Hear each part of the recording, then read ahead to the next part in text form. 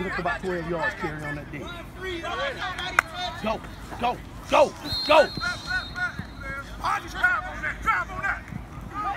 Welcome to another JournalNow.com high school football video. We're at the Dudley 7-on-7 where the North Forsyth Vikings are competing. Head coach Bernard Williams.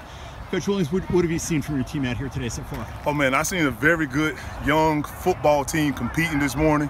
I've seen a lot of true freshmen come out today and make some incredible plays.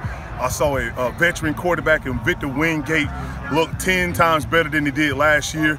Defensively, we got a lot of young guys, and they're participating and they're getting after it. So, Coach, I'm excited for this season. How did you guys come off that dead period? A longer one than usual? How much did your guys lose, and how much did you have to get back from that? Well, we struggled in the first, I would say, 20 minutes or so. But, you know, my coaching staff, we got a way of getting our guys back in the groove of things. And once we got back in the groove, it was back to business as normal. I tell my guys we're a blue-collar team, and we got to bring our hard hat, and we got to bring our hammers and screws or whatever and just get to work. And we're trying to build a program over here and build a championship team so our guys, they understand that they got to come with that blue-collar nature.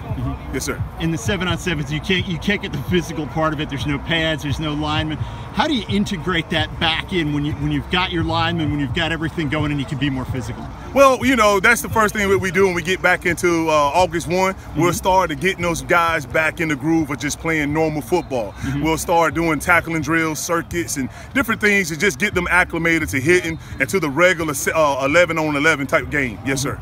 What do you want to see from your team between now and the start of that August 1st, putting the pads on? Okay, from between now and August 1st, I want to see growth. Like I'm a history teacher, and so what I try to do, you know, I teach my kids something, then I give them some type of assessment. So today is like an assessment. I want to see how much they have learned, how much, and what we need to improve on, what I got to go back and reteach. And so these guys, if see how much they improved today, and see how much we got to work on when we go back next week and to the start of the season.